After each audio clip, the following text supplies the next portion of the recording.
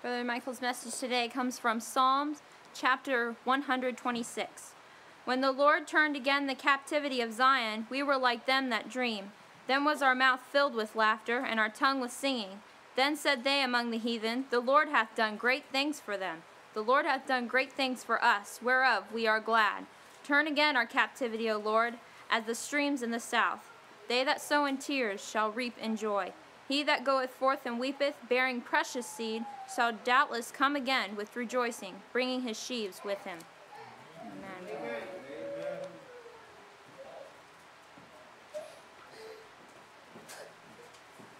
Amen. Thank you, Sister Logan.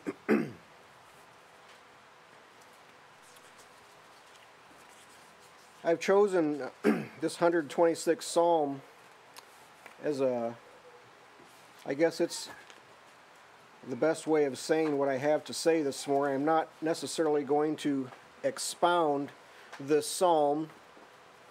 I hope that's an acceptable practice. I don't intend to do this a lot.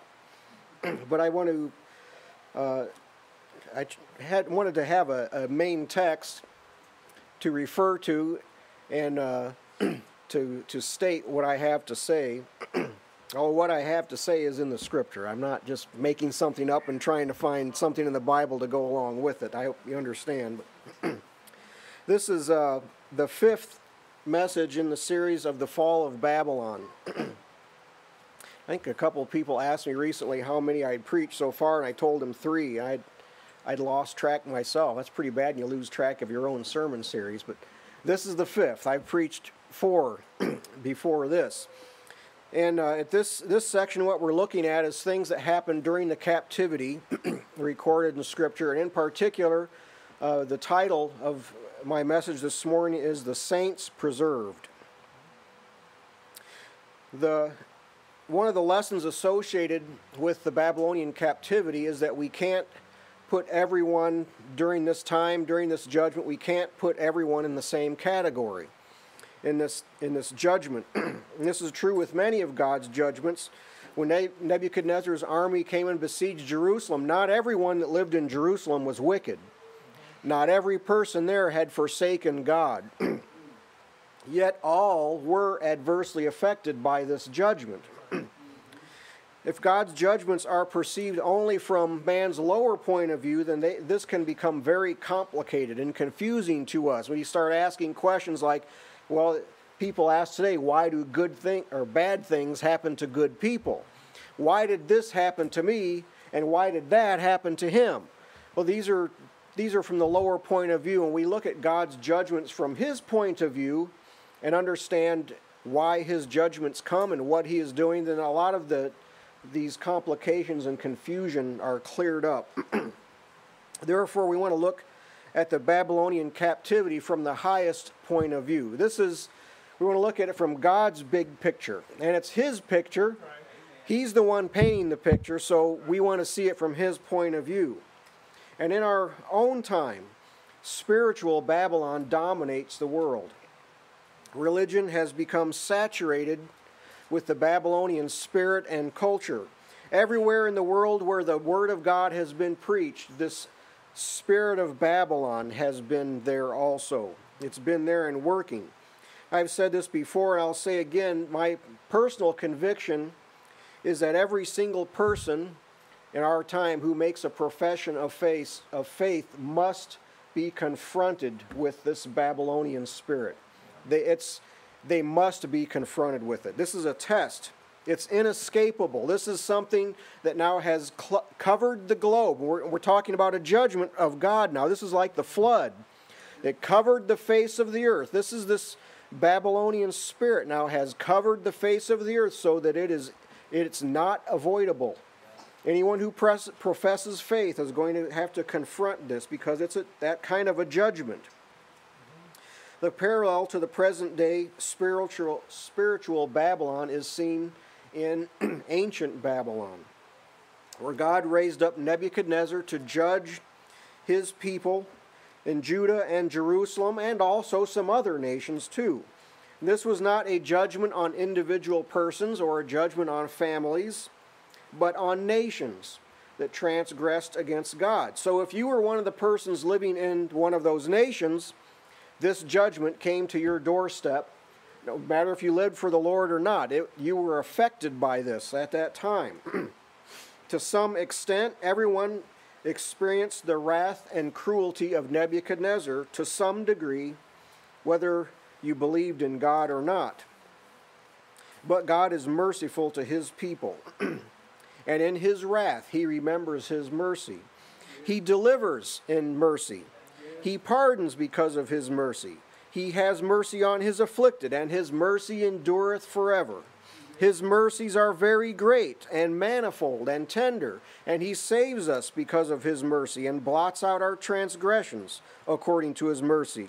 The Lord has a multitude of mercies, and he is the God of mercies. So the people of God are never on the same level as the wicked. Even when these, I'm going to call them sweeping judgments that cover the earth, even though it comes to everyone, still in that judgment, the people of God are not on the same level as the wicked. They're not viewed by God as being the same as the wicked. Although these judgments come, there is still a distinction made in heaven between the elect and the condemned. But from our lower point of view, sometimes it doesn't appear obvious. This is something, again, perceived by faith. In these sweeping judgments that God sends upon the earth, although his people are affected, he knows each one of us and remembers us and is merciful to us in the judgment. And this too is seen in the ancient Babylonian captivity as well as the present time. For he maketh his sun to rise on the evil and on the good, and sendeth his rain on the just and the unjust. Not only is there pleasant and needed rain for all from the Father, but unto them that are contentious and do not obey the truth, but obey unrighteousness, indignation and wrath, tribulation and anguish upon every soul of man that doeth evil, of the Jew first and also of the Gentile. But now tribulation is not only for them. Paul and Barnabas taught the disciples that we must, through much tribulation, enter into the kingdom of God. And Paul wrote, not only so, but we glory in tribulations also, knowing that tribulation worketh patience. Jesus said, in the world ye shall have tribulations, but be of good cheer. I have overcome the world. In the particular, in the present time, we should remember, who is he that condemneth? It is Christ that died, yea, rather, that is risen again, who is even at the right hand of God, also making intercession for us. Who shall separate us from the love of God? Shall tribulation, or distress, or persecution, or famine, or nakedness, or peril, or sword? We know the rest of the text there, the answer is nay. In all these things we are more than conquerors. So to say that everything bad comes from the devil, and everything that is good comes from God is way too simplistic of an explanation. It's just not that simple. It's not that easy and uncomplicated. Not so easily explained. There is a lot that God is doing through the means of spiritual Babylon. For one thing, it is a judgment on the churches, just as ancient Babylon was a judgment on Judah. God has made a tremendous investment in his people, so if they will not serve him, he will make them serve another. And God will be justified in condemning them. Paul put it this way, even him whose coming is after the working of Satan with all power and signs and lying wonders, and with all deceivableness of unrighteousness in them that perish, because they received not the love of the truth, that they might be saved. And for this cause God shall send them strong delusion, that they should believe a lie, that they all might be damned, who believed not the truth, but had pleasure in unrighteousness. So the coming of Babylon was not just something that happened by coincidence. It was because of a departure from God. It was a judgment from God that came on all the people in his land. Unlike the destruction of the temple and Jerusalem by the Romans, which Jesus warned his disciples about, no escape from Babylonian captivity was offered to anyone. Kings were taken, princes were taken, Holy prophets were taken. Old and young, male and female, rich and poor, servant and master, every person in Jerusalem and in the land of Judah was affected adversely by the Babylonian captivity. What Babylon did was not like what the Romans did to the Jews. Jesus told his disciples about what to look for when the Romans were going to come and destroy the city. And he warned them of it, but no such things were told to the people of Judah before the Babylonians came. Now the prophets did foretell what would happen, but no one was told how to escape from it or how it could be avoided. The Babylonian captivity was very different from the bondage in Egypt. Although they did have children in Babylon, and the prophets told them, hey, build houses and settle in and have children when you go into captivity because you're going to be there. You're going to be there for a while. But they did not multiply like they did in Egypt. God did not hear their groanings like he did when they were in Egypt. And he did not deliver them from the captivity until Babylon fell. In a way, no one was delivered from Babylon. They had to survive it. They had to last until Babylon fell. Again, Daniel is the most excellent example of this. He stood strong in the faith where the Lord planted him, and he simply outlived Babylon.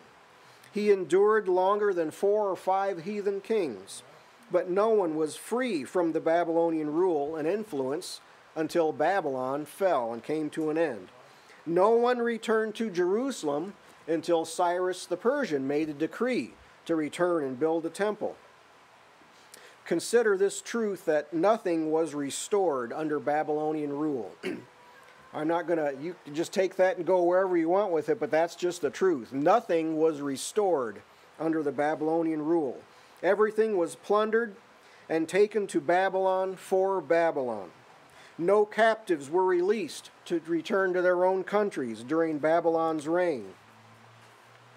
It's God's design in this judgment that his people be confronted with Babylon. Babylon's been given a great deal of influence over the thinking of religious men. It influenced all of us to some degree. We have often confessed that we had to unlearn things that we were taught, particularly regarding the Scriptures. We developed wrong perceptions and wrong impressions about the kingdom of God in Babylon. However, even when we were in Babylon, we could not receive the things that were there. There was much of it, nearly all of it, that was abrasive to our spirits. We knew God was not pleased with the things that we saw and that we heard there. This distinguishes believers who are in Babylon from those who Paul just described as receiving not the love of the truth. Those who love the truth will outlast Babylon. But those who do not have been judged by God already. How have they been judged? God sent this great delusion in Babylon. It was exactly what some wanted and what some were looking for. So they bought it up. They joined themselves to the snare that God had set for their wayward hearts. Now they embrace the lies taught in Babylon, such as that evangelism is the most important thing. Or some just teach that it's the only thing.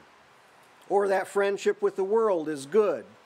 And that sin is all right with God. And that his word is open to democratic interpretations of men.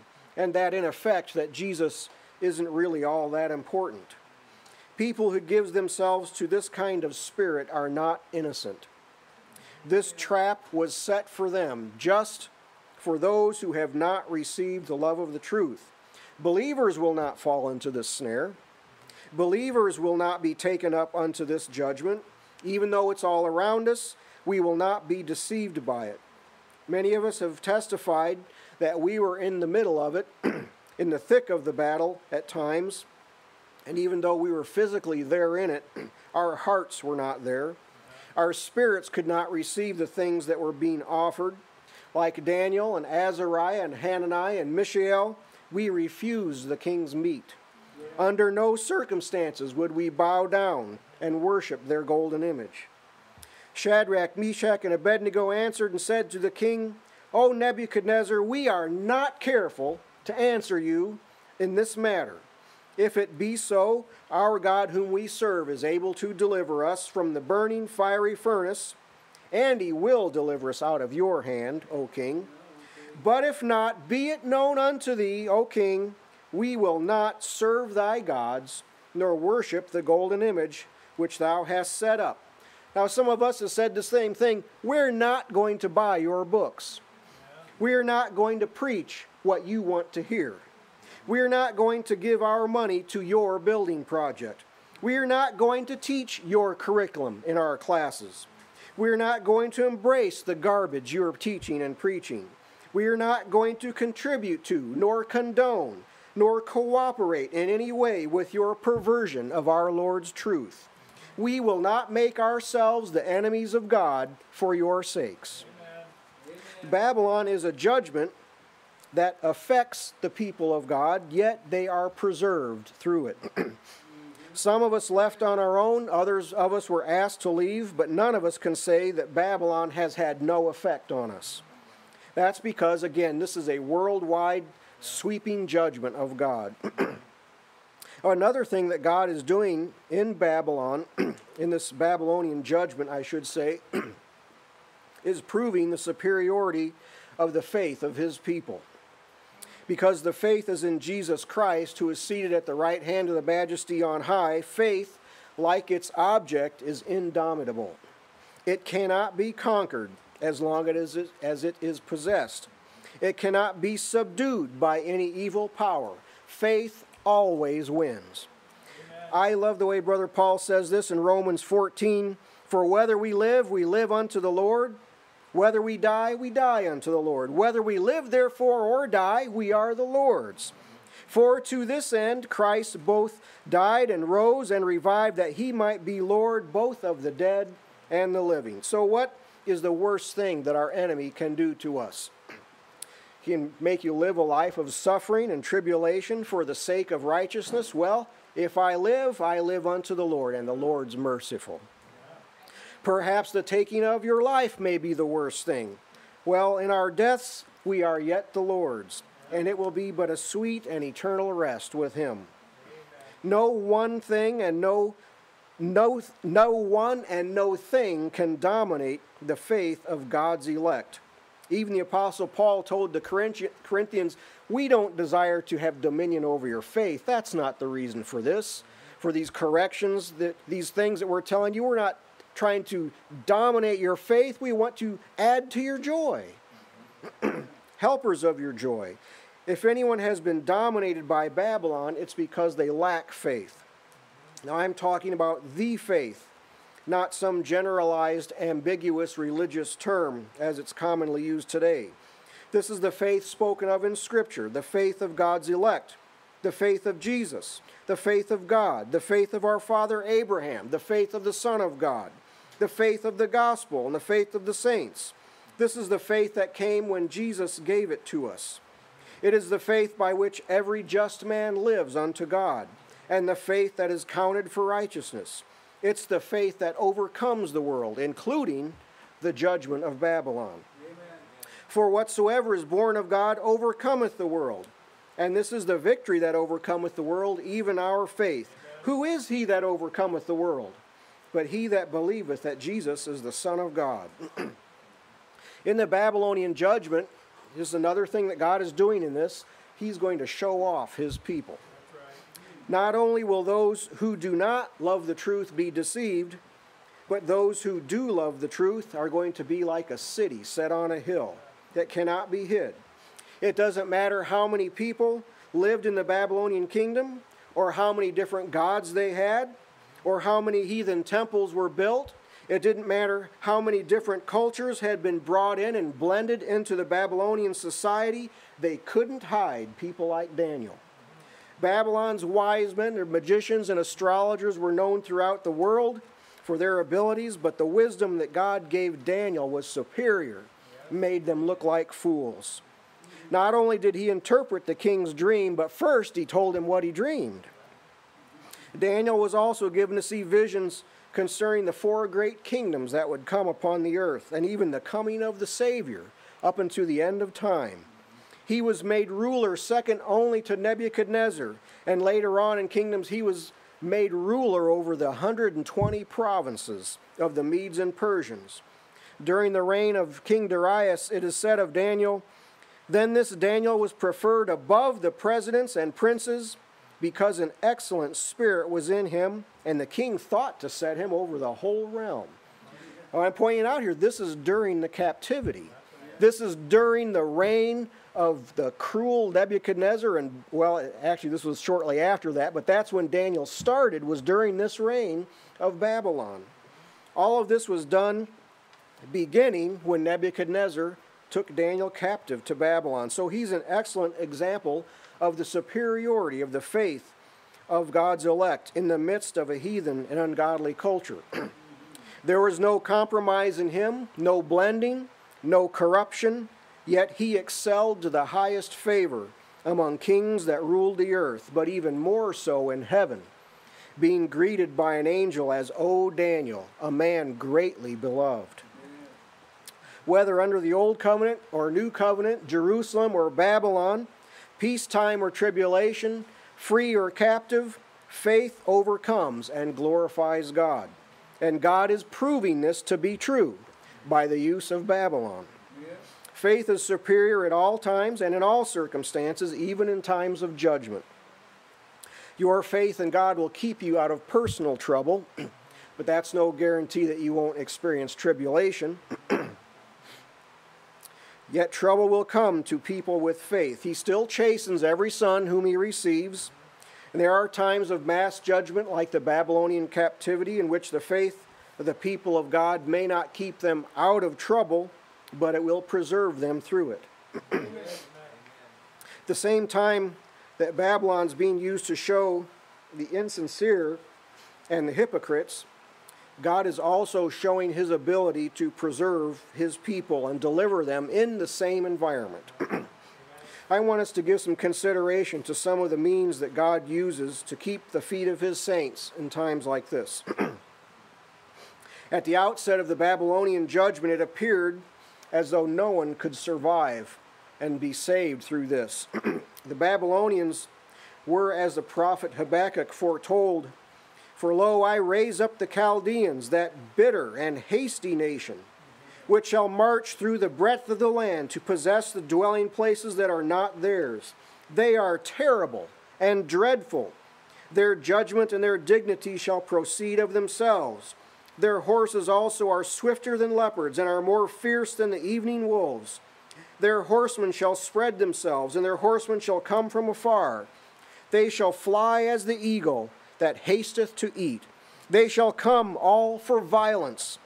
Their faces shall sup up as the east wind, and they shall gather the captivity as sand. They shall scoff at kings, and the princes shall be a scorn unto them. They shall deride every stronghold. They shall heap dust and take it." Now you can read from Jeremiah's Lamentations what the city of Jerusalem appeared like during the siege, and it might appear from that it looks like Judah's coming to an end. Who could survive this? This is more terrible than we could have imagined. Who could escape such cruelty? How could any people who were not born in Babylon survive in Babylon? And especially after 70 years in Babylon. The same kind of spiritual evil rules in our time. How can anyone escape such worldwide perversion and such a powerful influence? Every time we meet a person who professes to be a believer, I confess I'm a little suspicious. I don't want to be, I don't like this, that these thoughts run through my mind, but it's because this environment that we live in. We don't know. You meet a brother or sister somewhere and you think, well, have they bought into Babylon or have they already passed the test? I don't know. Let's talk some more. Let's find out what they know. This is the kind of environment we're in. We don't like this. We don't like it that these thoughts run through our minds, and but we're not trying to judge anyone, or that's not what I'm saying. I'm describing the environment that dominates our day. But the Lord's able to preserve his people, and he will preserve his people. Amen. By faith, we know that this is not an impossible situation for God. We have our examples in the Scriptures. Which of the saints could not testify of God's power to preserve and deliver them from seemingly impossible circumstances?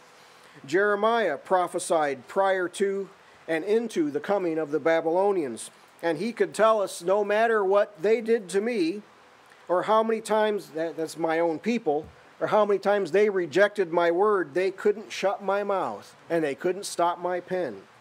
For I heard the defaming of many, fear on every side. Report, they say, and we will report. All my familiars watched for my halting, saying, peradventure he'll be enticed, and we shall prevail against him, and we shall take our revenge on him. But the Lord is with me as a mighty, terrible one. Therefore my persecutors shall stumble, and they shall not prevail. They shall be greatly ashamed, for they shall not prosper. Their everlasting confusion shall never be forgotten. Sing unto the Lord, praise ye the Lord, for he hath delivered the soul of the poor from the hand of evildoers. That's what Jeremiah said. Amen. Now he was taken to Egypt with those who thought they were going to escape the Babylonians. And after about 2 years in Egypt, his own people stoned Jeremiah. Ezekiel went captive to Babylon and prophesied there for many years, I believe at least 12 years, again to hard-hearted people. And the Lord told him, but the house of Israel will not hearken unto thee, for they will not hearken unto me. For all the house of Israel are impudent and hard-hearted. Behold, I have made thy face strong against their faces, and thy forehead strong against their foreheads. As an adamant harder than flint have I made thy forehead. Fear them not, neither be dismayed at their looks, though they be a rebellious house. So in this situation, God strengthened Ezekiel for what God had used him for. There is no other way to account for his endurance and the things that he suffered as one of God's holy prophets, such as lying on his side prophesying for 390 days, eating bread mixed with dung, and the Lord taking his wife in the 9th year of the captivity and then told him, don't mourn over her, at least not in public. Just go on and act like nothing ever happened when your wife dies. And this is one of God's holy prophets. He endured in this judgment by the grace of God. Then, of course, Daniel and Azariah, Hananiah and Mishael. These three latter friends of Daniel were all noted for their faith in Babylon, being cast into the fiery furnace because they refused to worship the golden image, but they were delivered without so much of the smell of smoke on them. Daniel was conspired against and thrown into the lion's den, from which he was delivered without a scratch. Daniel especially endured in faith, outlasting Babylon, living to be used of God throughout the rule of 5 heathen kings. What wonderful things were shown to Daniel while in Babylon.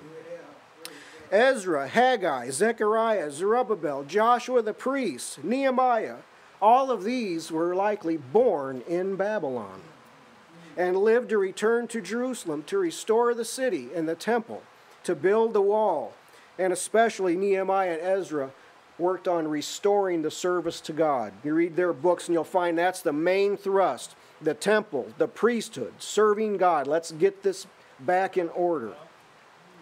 So not everything that happened during the Babylonian captivity was bad. That's because the Lord is in control of his own judgments. Now we cannot say that all of the saints were preserved so that they could come out, because not all of them did come out. Some died in the captivity, not because they were unfaithful, not because they fell to the judgment, but because they accomplished what God had given them to do in their own time and in their own place. Again, we know of at least one, Daniel, who outlived the captivity, but he never returned to Judah. So we can't say that the saints were preserved only to rebuild the wall with Nehemiah, because not all participated in that. We can't say that all the saints were preserved to rebuild the temple, because not all participated in that. But all lived by faith and served God well in their own generations. And God preserved them in this time of great peril. Amen. Take my brethren the prophets, who have spoken in the name of the Lord, for an example of suffering, affliction, and of patience. Behold, we count them happy which endure. Ye have heard of the patience of Job, and have seen the end of the Lord, that the Lord is very pitiful and of tender mercy. Now, although these did not all have the same ministry, there are things that the people of God have in common in perilous times. They kept themselves separate from their surroundings.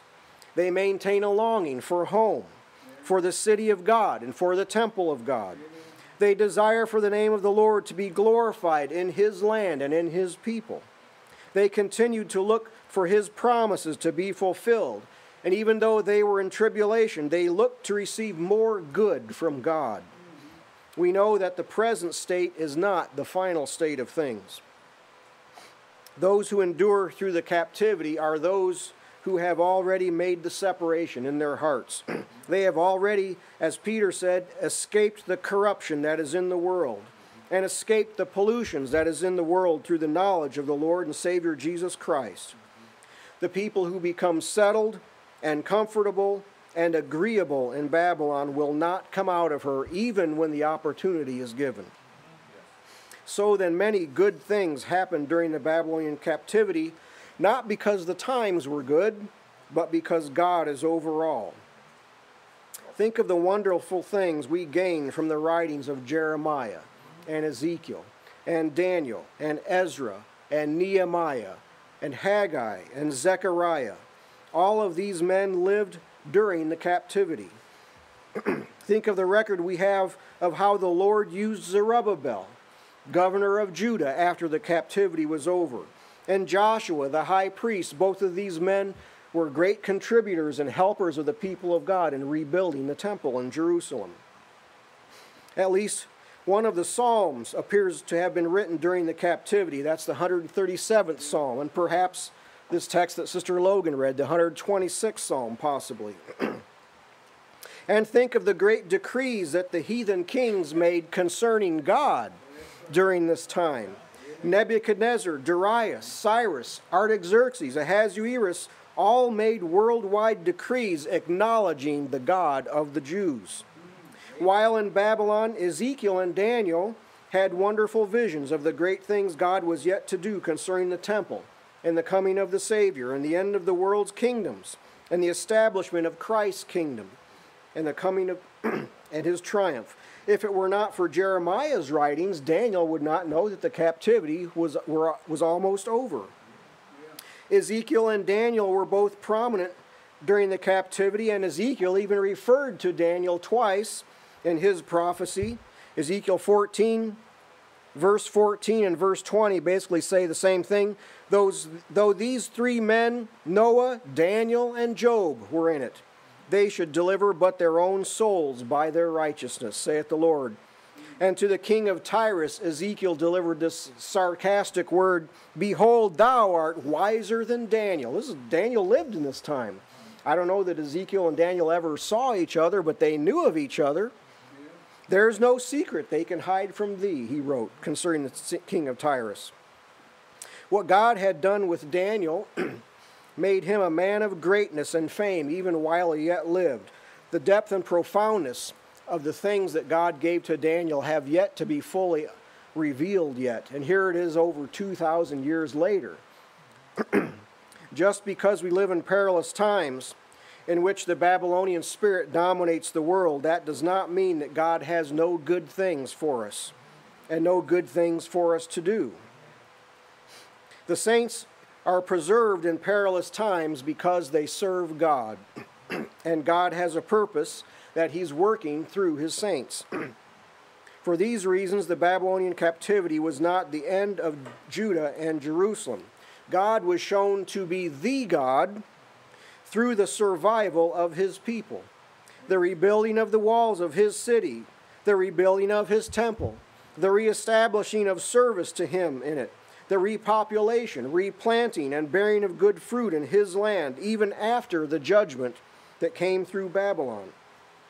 In preserving His people, God is preserving His own purpose, which is going to be worked out through His people, and He's preserving His own name in the earth. Who else could rebuild the walls of the city but the people of God?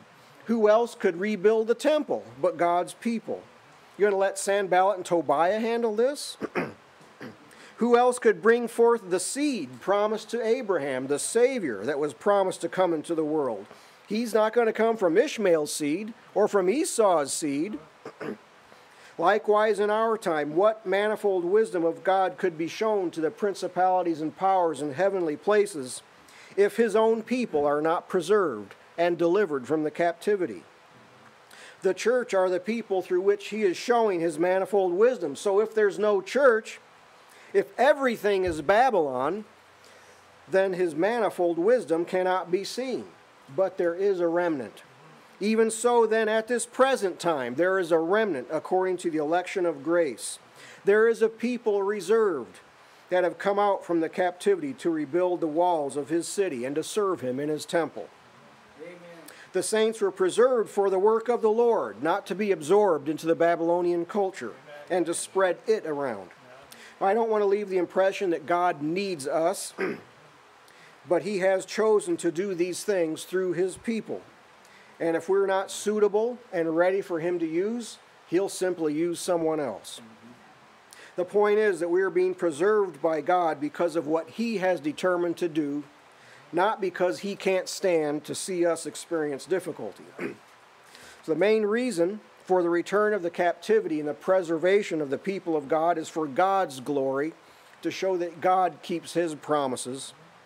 Thou shalt arise and have mercy upon Zion, for the time to favor her, yea, the set time is come. For thy servants take pleasure in her stones, and favor the dust thereof. So the heathen shall fear the name of the Lord, and the kings of the earth thy glory. When the Lord shall build up Zion, he shall appear in his glory. Amen. That's how the world knows. This is how his manifold wisdom is openly seen. It's when the Lord builds up Zion.